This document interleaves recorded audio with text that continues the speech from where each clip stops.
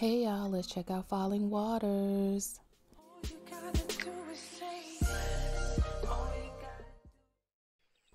Hey y'all, so today we're looking around Falling Waters. This land is brought to us by the Nature Collective, so let's look around. So this land is like a meadow slash forest, enchanted slash walking trail park. It's a lot of different things going on here, so I definitely wanted to look around. Once again, I didn't kind of plan out a route, so we're just gonna look around a little bit. Lots of picture opportunities and things like that.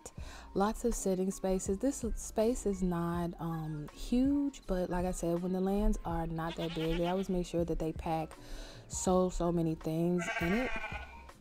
Lots of nice sounds. So I did take a little bit of a sneak peek around, but I didn't go into detail, which is why I really don't have like a set path for us to take. So on this land, as many smaller lands do, they tend to build up, which I always feel like is a very smart thing to do because you are able to get more things on a smaller plot of land, and it just makes the space seem larger. So I do feel like this land is ideal for couples. It has very much so a romantic type vibe to it, so I do think that it is most fitting for couples when it comes to pictures. But of course, if you wanted to roam around on your own, you're also going to be feeling okay to do that as well. It's not like you're going to be uncomfortable walking around because it's couples around here. No. So let's sit here to go up. So around this land, what I did notice is there are plenty of sitting spaces and lots of beautiful focal points for you to enjoy. So I really felt like that added to the character of the space. They do have like very foresty vibes, but then they'll do some things that makes it feel a little bit more whimsical, for lack of a better word. And I love lands like this. Look at the sparkles. So one of the things that I really did enjoy on this land was the fact that they did have plenty of places and spaces to sit at and beautiful picturesque opportunities throughout this entire land. Every new space seems to be filled with so much enchanted mystique that I really enjoyed just finding new little things that are just very aesthetically pleasing and just so much enjoyment for your eyes. The seating on this land is definitely ample, so you won't have to worry about that. I feel like this would be a wondrous place to bring family, friends, just to come and chill by yourself, maybe read a book, or bring like a special someone here for this very magical feeling land. I love how each level kind of has a different vibe to it, but everything is very cohesive, so it doesn't feel like anything is out of place. I like how this land allows you to kind of get lost or a little bit off track just to come across some very wondrous things that made the whole getting lost process worthwhile. This is a beautiful chess set brought to us by MadP, so it is interactive if anyone wanted to come and play. Almost every space has multiple places where you can stop and take pictures and do all different types of things. If you have your own poses, you can use them as well, but they have supplied us with poses from their items as well.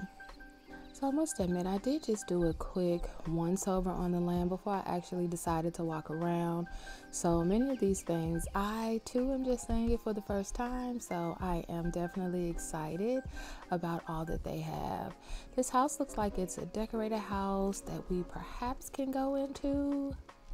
Okay, so I'm not sure if they offer rentals on this land. I'm just not sure about it. I didn't see any spaces that looked like they could be rented, but I definitely like that they have a little decorated house and just cute little knickknacks and things like that for you to enjoy. You can sit, and again, this is a nice role play picture type area. I'm not gonna go upstairs because I do like to leave a little wonder to you guys or for you guys. We can TP to the rooftop though.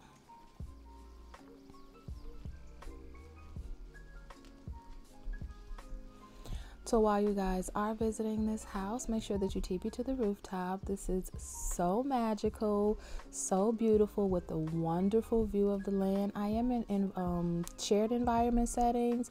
So this is the land setting or the sky setting that they have come up with themselves to just make the space even that much more special.